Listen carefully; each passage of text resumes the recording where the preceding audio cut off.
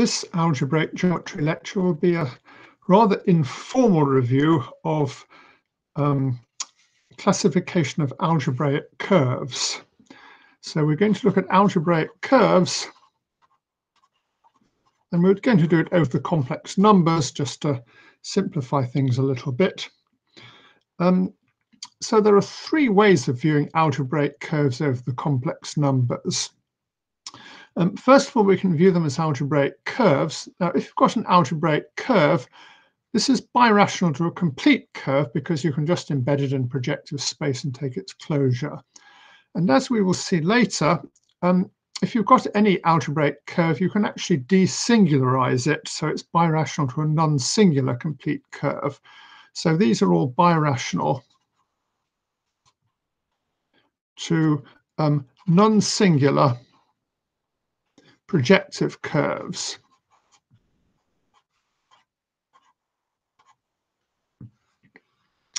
And there are two other ways of looking at non-singular projective curves over the complex numbers. They're more or less the same as compact Riemann surfaces. So if you've got any projective curve over C, you can look at its underlying complex manifold, and that's a compact Riemann surface. Conversely, if you've got a compact Riemann surface, it's a fairly deep theorem that it does actually come from a non-singular projective algebraic curve. The difficult part of this theorem is showing that a compact Riemann surface has at least one non-trivial meromorphic function on it, which requires some quite serious analysis.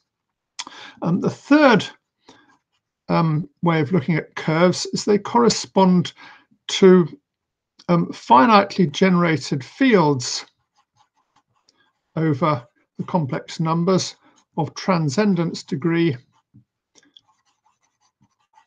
equal to 1. So to go from a non-singular projective curve to a field, you just look at all meromorphic functions on it. So this just takes meromorphic functions. If you want to go back from a finitely generated function field to a non-singular algebraic curve, this is discussed in detail in Hartshorne's book on algebraic geometry in chapter 6. So I won't be discussing that in too much detail because it's already done. And of course, you can go backwards and forwards from compact Riemann surface to finitely generated fields. Sorry, that shouldn't be meromorphic functions, that should be rational functions. To go from here to here, you take the meromorphic functions. So there are three ways of looking at the same object. An analyst would talk about compact Riemann surface.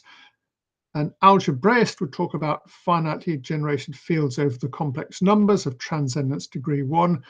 And a geometer would talk about non-singular projective curves over the complex numbers. And they're all more or less the same thing. So let's look at how they're classified. The main invariant is the genus. Defining the genus for an algebraic curve and for a field is a little bit tricky, but defining the genus for a compact Riemann surface is really easy because a compact Riemann surface is a topological surface and it's orientable, so it has a genus, which is the number of, roughly speaking, the number of tori you have to stick together to get the surface. So here we have a surface of genus 0, which is just a sphere, or 1, or 2, or 3, and so on. Defining the genus for algebraic curves can be done, but it involves a little bit more work, which we may be doing later. So the genus is the basic invariant of a curve. For each genus, there's a family of curves of that genus, and there's something called a moduli space whose points correspond to isomorphism classes of curves of that genus. So there's a moduli space of curves of genus 1, which classifies curves of genus 1, and so on. And it's a very fundamental problem in the theory of algebraic curves to try and understand this moduli space. which is more or less equivalent to classifying all curves of a given genus. So genus naught is easy. The only curve of genus naught, we're talking about non-singular projective curves, is the projective line. So the moduli space is just a point. Genus 1 is an extremely interesting and important case. These curves are called elliptic curves. So we discussed these briefly in an earlier lecture. If you're thinking of them as Riemann surfaces, any elliptic curve can be obtained as C modulo a lattice L. So L is a lattice consisting of all the points m plus n tau for some non-real complex number tau. And as we saw, if you've got C modulo a lattice, you can use the Weierstrass function, which satisfies this differential equation.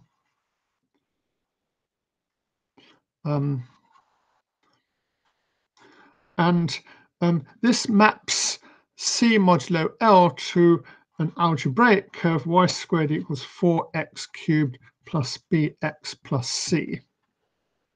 So over the complex numbers, elliptic curves are C modulo a lattice.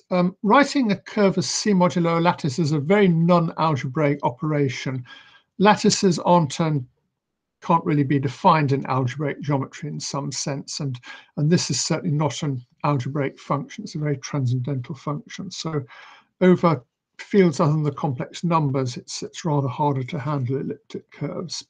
Anyway, if you look at this, the elliptic curve maps to the x plane, or rather the x line. And unfortunately, there's always a problem whether algebraic curves are called curves or surfaces, because an algebraic curve is one-dimensional when considered algebraically, but if you consider as a Riemann surface, it's two-dimensional as a topological manifold. So there's this constant confusion about whether these things should be called curves or surfaces. So this is the x plane or the x line, depending whatever, and this is a 2-to-1 map from the elliptic curve to the x plane, and it's ramified at 4 points. So if we draw the x plane, there are going to be 4 points where it ramifies. That means it sort of branches out a bit. So there's going to be 1 point at infinity and 3 points that are the roots of this equation. So what you can do is you can sort of join these up by lines. So this goes off to the point at infinity. And you can construct this surface by taking 2 copies of the plane, cutting along these lines, and then you join, then you sort of get some scissors and sticky tape and join up your 2 copies of planes by copying tab A in one plane to tab A in the other plane, and tab B in this plane to tab B in the second plane, and you do the same thing here. So you sort of join up, you cut along this line, and then if you've got 2 surfaces, you join part of this surface to part of the other surface, and you end up constructing the surface as 2 sheets of paper with 2 cuts in each 2 sheets, and then you stick them together in the right way.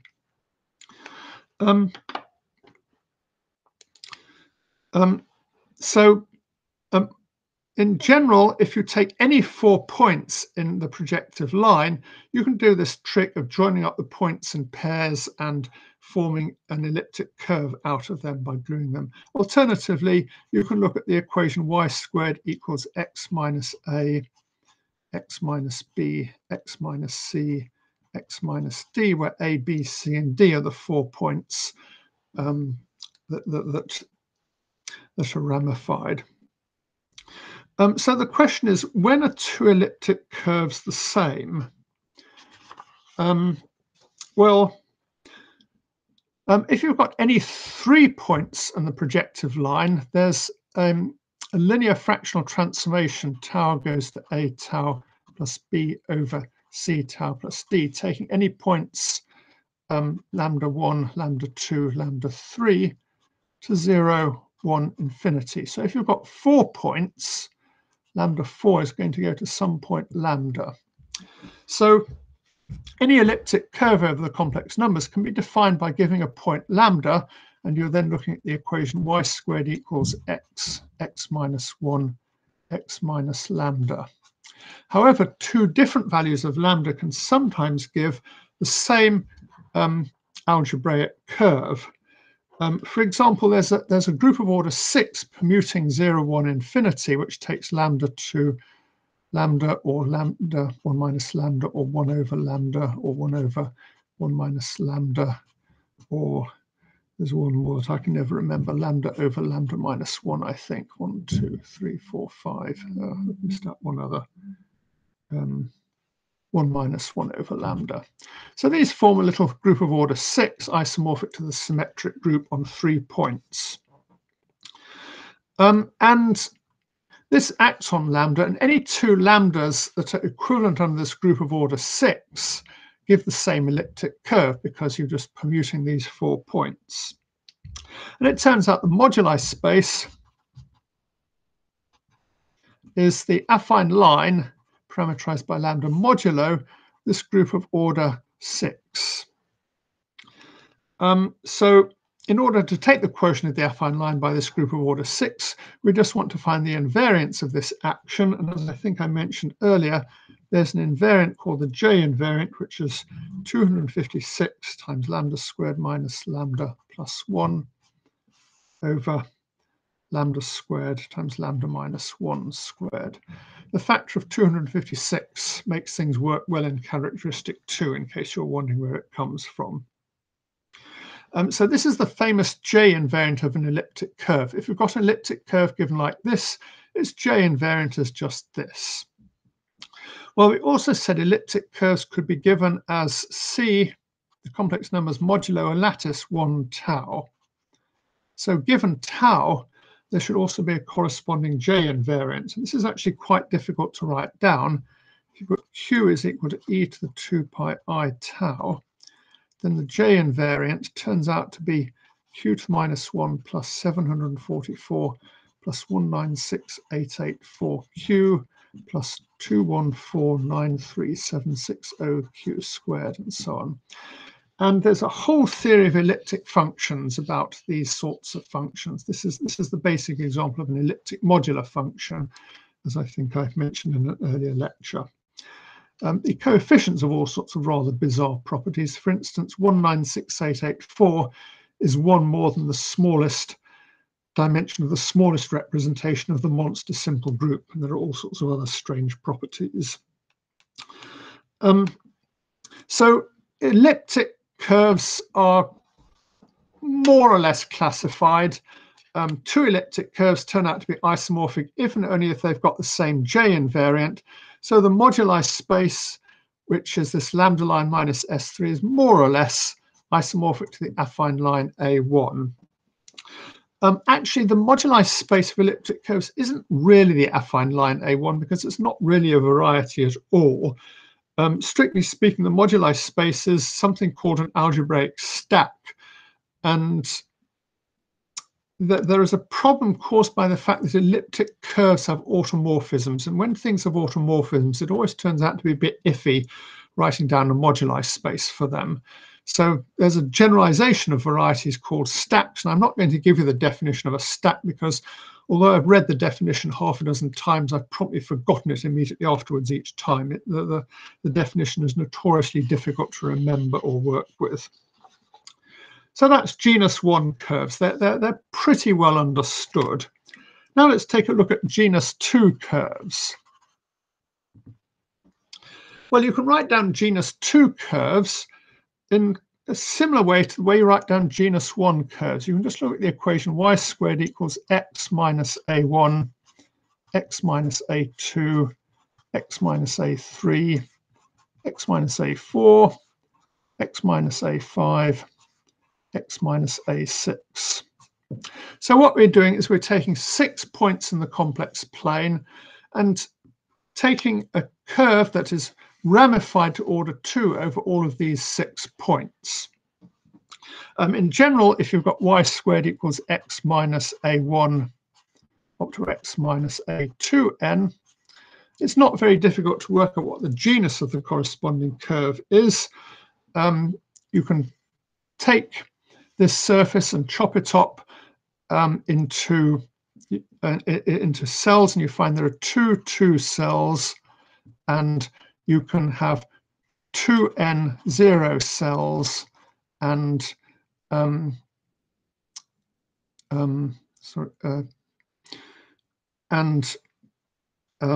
number of lines you need is going to be 2n minus 1 times 2. And if you work this all out, you find its Euler characteristic is 2 plus 2n minus 4n plus 2, which is 4 minus 2n. That's the Euler characteristic. So the genus is related to the Euler characteristic because the Euler characteristic is 2 minus 2g. So the genus is just n minus 1. So in particular, if there are 6 points, the genus is 2.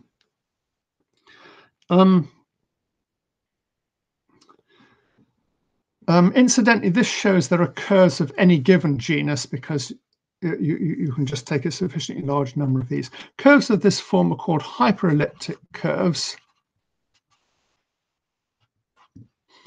And in fact, in genus 2, it turns out that all curves are hyperelliptic. So this construction gives all of them.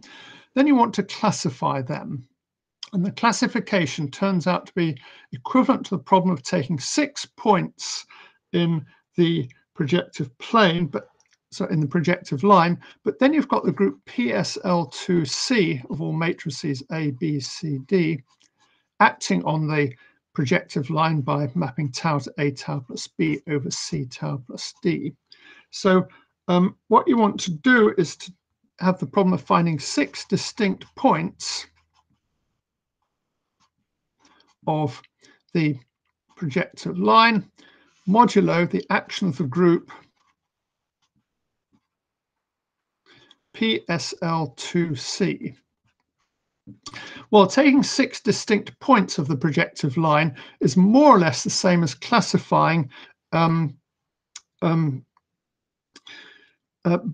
binary forms of degree 6. So we'd be looking at forms A0 x to the 6 plus A1 x to the 5y plus a to the 6y to the 6, modulo the action of the group SL2C. And this is the old problem of classifying invariants of binary quantics. And this problem has been solved, although it's quite difficult. The final answer you get is that this looks like A3, the affine plane, modulo the action of a cyclic group of order 5 over 5z, with the group of order 5 acting as x, y, z, goes to zeta of x, zeta squared of y, zeta cubed of z, where zeta is a 5th root of 1. So in order to find this space, you need to find the set of invariants of this, and the set of generators for the invariants is given by x to the 5, x cubed y, xy squared, y to the 5, x squared z, xz cubed, z to the 5, yz. So you see there's an explicit description of the moduli space of hyperelliptic curves of genus 2, but it's a bit messy. In a higher genus, as far as I know, there's no similar explicit algebraic description of the moduli space. It just starts getting too complicated. Well, what do genus 3 curves look like? Well, genus 3,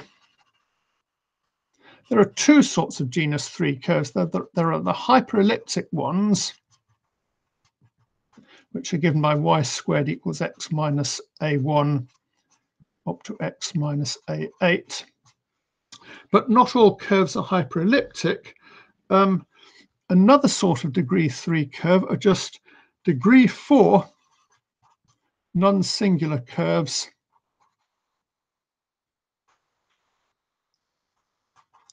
in the plane. In general, you can work out the genus of a degree D non-singular curve, non-singular plane curve, and the generic degree D plane curve you can think of as a d-fold cover of the line, and generically it will only have two-fold branch points, and it will have d times d minus 1 two-fold branch points, from which it's not too difficult to work out that the Euler characteristic is 2d minus d times d minus 1, which is equal to 2 minus 2g. So we find the genus is equal to d minus 1, d minus 2 over 2. For example, when the degree d is 2, we get 0 if it's degree 3, we get 1 if it's degree 4, we get 3 if it's degree 5, we get 6, and so on. So the only possible genus of a non-singular plane curve are these triangular numbers 0, 1, 3, 6, and so on. So it's actually quite unusual for an algebraic curve to be a non-singular plane curve. There's in fact a 6-dimensional family of degree 4 non-singular curves in the plane. The reason is the space of polynomials has dimension 15. You subtract 1 because you really want the corresponding projective space. That gives you 14. And then you subtract another 8 because there's a group PSL2 3C acting on this. On the other hand, the hyperelliptic curves form a family of dimension 5. So in some sense, most genus 3 curves are in the 6-dimensional family, and the hyperelliptic curves form a 5-dimensional family. We can give you just one example of a genus 3 curve. A typical example is the trot curve, which is 144 x to the 4 plus y to the 4 minus 225 x squared y plus y squared plus 350 x squared y squared plus 81 equals 0. So what's the point of this rather bizarre curve? Well, a degree 4 non-singular curve in the plane generally has 28 bitangents, which are lines meeting the curve twice. And the question is, can you find an example of a curve such that you can see all these 28 bitangents at once? And this particular curve you can. If you draw a picture of it, it kind of looks like 4 beans. I'm not very good at drawing beans, but it ends up looking something roughly like this. And then you can see the 28 bitangents because, first of all, each of these 4 beans has a bitangent that looks like that. And secondly, there are 6 ways to choose a pair of these. And if you've got any pair of them, it turns out you can find 4 bitangents, 2 going between them and 2 going like that. So this is a particular example of a genus 3 plane curve where you can draw all 28 bitangents explicitly. If we go to genus 4, these can't be obtained as singular plane curves. It turns out genus 4 all turn out to be the intersection of a cubic and a quadric in 3-dimensional projective space. Genus 5 can all be given by intersection of 3 quadrics in P4. As the genus gets bigger and bigger, it gets more and more and more complicated to describe what the curves look like. I think people have pushed this sort of description up to about genus 10 or 12 or something. I'm not sure what the current record is, but it really gets very difficult to describe these curves. Representing curves of high genus is quite difficult. You can embed them into projective space using things called canonical embeddings. The trouble is that embeds them into rather high dimensional projective space. You can embed it into a plane with singularities such as double points. You can represent them as branch covers of the plane.